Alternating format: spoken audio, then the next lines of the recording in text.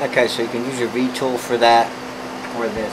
What I'm going to do is I'm going to go off camera for a minute, go all the way around the beard, put some lines in from here in. I'm going to flatten this out here, scoop some out there, and up on top too I'm going to use the tool and stick some hair on him, and we'll see what he looks like.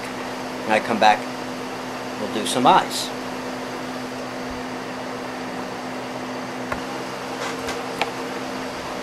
Okay. What I did was I went around the beard, alright, with that tool, that gouge, cleaned him up a little bit, made his mouth a little bit wider, because while I was doing that, I got the brainy idea of, boy, this guy would look good, but he needs something, alright. Up in here, I just ran that gouge, and I'm going to show you how to do that hair before we put the eyes in. And while I was off camera, I also, like I said, I was looking at him and thinking, he needs something. I want to do something different with him, because he's pretty much basically just a log, you know, a thick stick. So what I decided to do was make a pipe for him. And so I drilled his mouth out a little bit, and I made a little wooden pipe, right, out of the same wood. And what I did was I took some of the bark that I've been scraping off, and I put it inside the pipe, like tobacco, okay? And so pretty much when he's done, he's going to be looking something like that, okay? My camera got adjusted somehow. Let's see if I can get a better angle of that for you. Or I can bring it in here, I guess. There we go. Back to the table there. Okay, so that's what we're going to do with him, I think. Kind of like him with the pipe, it leans off to one side. So you can turn it however you want. Okay, and I could anchor it in there before somebody decides to buy them. You know, I could glue it in, or even epoxy it. Drill a little hole up in there and really insert it good, and just have them take it out if they want. Right? So it's kind of neat. You can do that stuff with these guys. They're fun. You can use your imagination and do whatever you want. Okay. So let's finish his hair up. I'm going to take his pipe, move it over to the side there. But I think I like him with the pipe. Let me get that V-tool again. Well, it's not a V-tool, but this gouge. I ran up in here because I want to keep the bark. Alright, and then the bark you see left here, underneath that, I'm going to take off with this and make some grooves to finish the hair. You see that really nice effect that gave that? That tool just going on. Now, later on I'll run my V-tool up in there. Probably after I'm done with this tape. I'm making it long enough as it is. I don't want you guys to fall asleep on me. Okay? But I'm going to take that off up here. And basically that's all I did, was I ran it along the side of the head. You know, created a bunch of those grooves, gave it some texture, and I'll do the same up here. Try and just take that off, give it some highs and lows.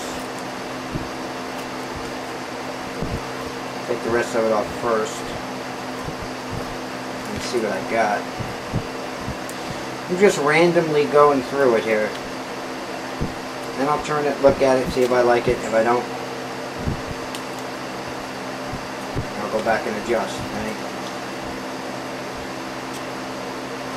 That's an easy way to do it. You do want to round that edge off so it looks a little more natural, like hair up here at the top. It needs something, otherwise it's just a really hard edge and looks really unnatural. Especially after you're going to put the time into detail and the way they are. So.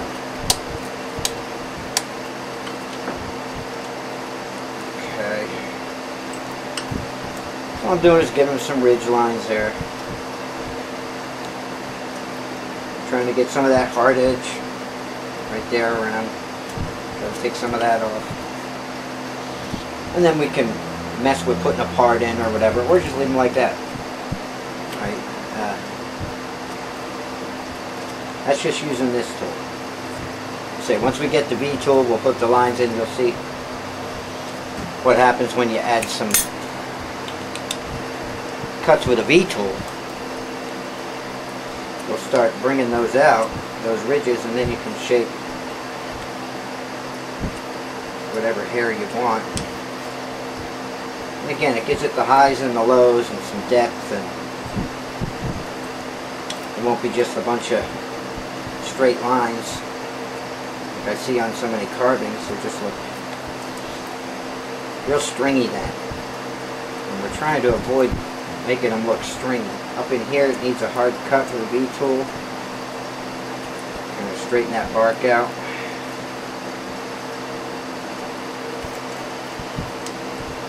I could run some up in there.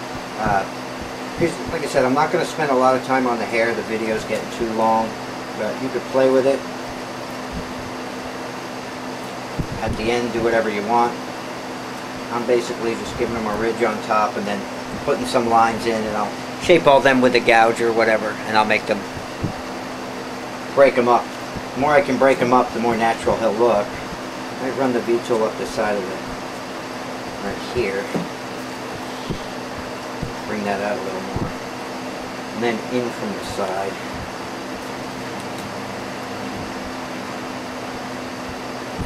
Get some depth and spots.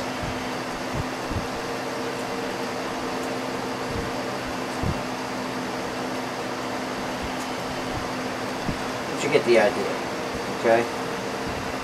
So all I'm trying to do is give you a couple of different techniques you can do. That's just this right here. I would probably make the main sweep of the hair. Let's do that. So you can separate it. A nice little wedge, make a part, and then run the hair any direction you want, really. But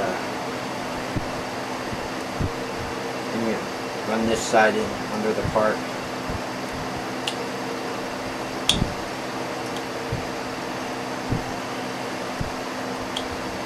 Get some depth in there. Make some shadow. A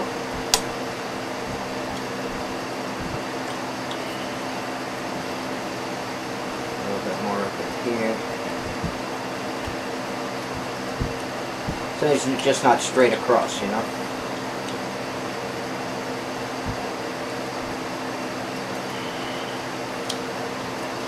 And then I bring this down into the part on that side and this side. Move that down into the part, and then get the forehead to go up and under.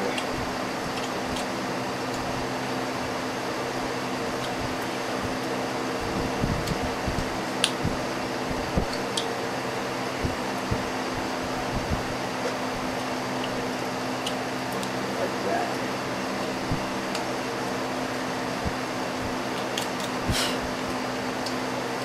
Wasn't really planning on doing that. Big hair job here, and now that I started it, I want him to at least look like his hair is right. So I'll just adjust that up.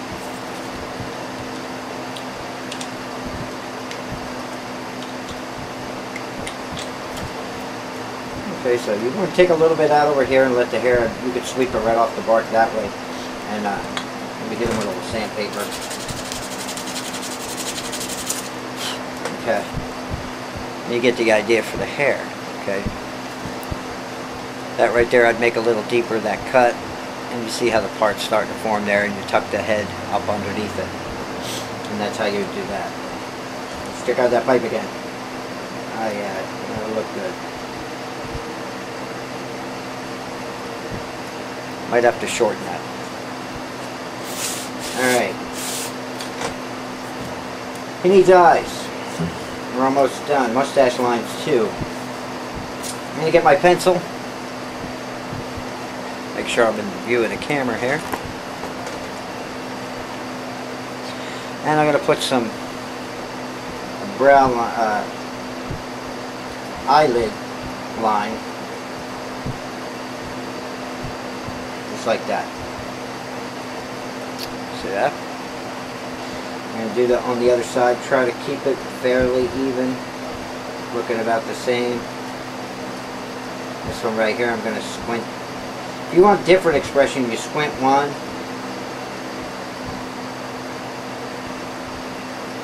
The other one could be long. You can have one closed, have them winking. There's all kinds of different ways to do eyes. Right? The basic way is to just make 2 easy eyes. Just make them both the same. This one right here, I'm going to try and raise up a little bit, just because of the contour of that cheek. It'll give me a little more room to put that eye. And what we're going to do is we're going to cut here, dig our knife in here, right at these corners. We're going to pop. I'm going to pop that little black mark out, that chip. And so we're going to make a cut there, and pop that chip out. And we're going to do the same on the other side, right under the lid. Here, same thing. We're going to cut here, stick our knife in here. We're going to pop that inside corner out. Okay, I might have to extend this eye a little. I think I'm going to run into trouble on this side.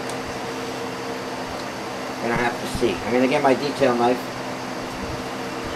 Use this one. The tip on it's already a little bit broken. It's a little stronger as off of it, but it seems to work good for digging now.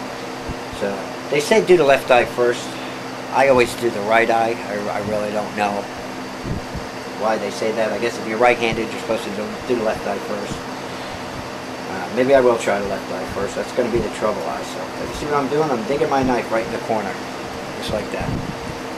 Dig it in, pop it out, make a good little divot. Again, make it come to a point, one on each side. Get a pointy little tool for this. The skew works great. Nice little skew. That's why I'm using the knife with the broken point, because this is how I usually break my points. If I'm using my detail knife. Okay, we're just going to pop that corner out to get some shadow there. Turn it. And the more that you can get out, the more shadow you're going to have down there. I'm going to stop cut that brow line.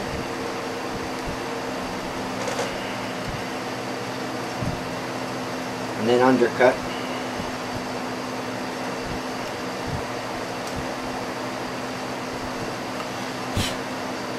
I'll get my good knife for that.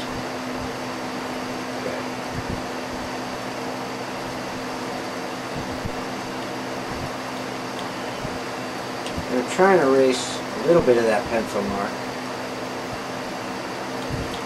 I do that with sanding too, but I'm going a little below it because I don't want to get too high up. It's a little too high. Alright, so all I did was undercut, made a stop cut. Probably hard for you to see because that pencil line's still there. But I cut right a little bit underneath that pencil line. Stop cut and then removal cut. My corner is here, and it's underneath that lid, right? I round into and underneath that lid. Okay? So I'm doing that. If you can't see what I'm doing here, check out the eye video if you're subscribed to my channel on carving eyes, and you'll see it there. And I'm going to get this corner here. There's one. Turn it over, get the other right underneath the lid. Make them come to a point, take that chip out.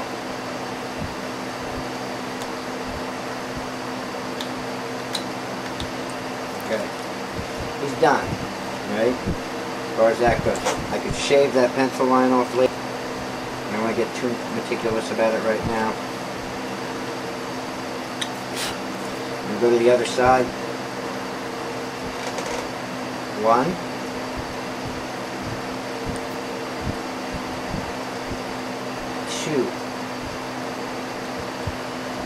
Before I take the corner, I make my stop cut all the way across that lid. Okay?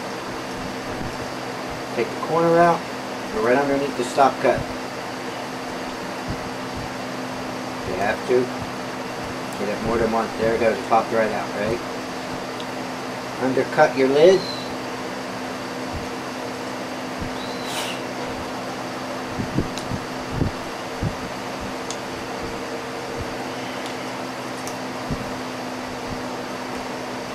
Get that corner.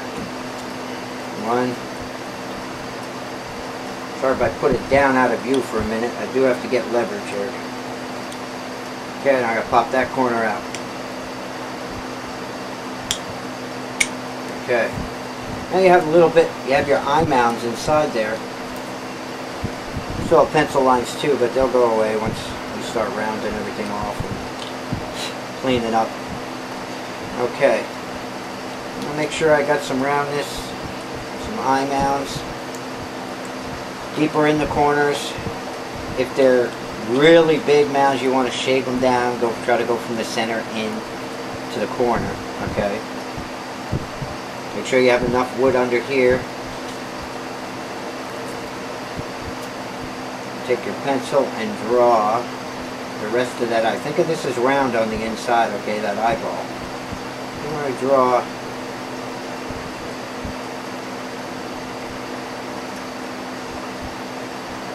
What I'm doing is drawing the bottom of that eye, and then I'm drawing, first of all I'm thinking of it as being a circle, and I draw the whole eyeball. And that will be my bag underneath. And this right here we can shorten with a V-tool. Lines like that.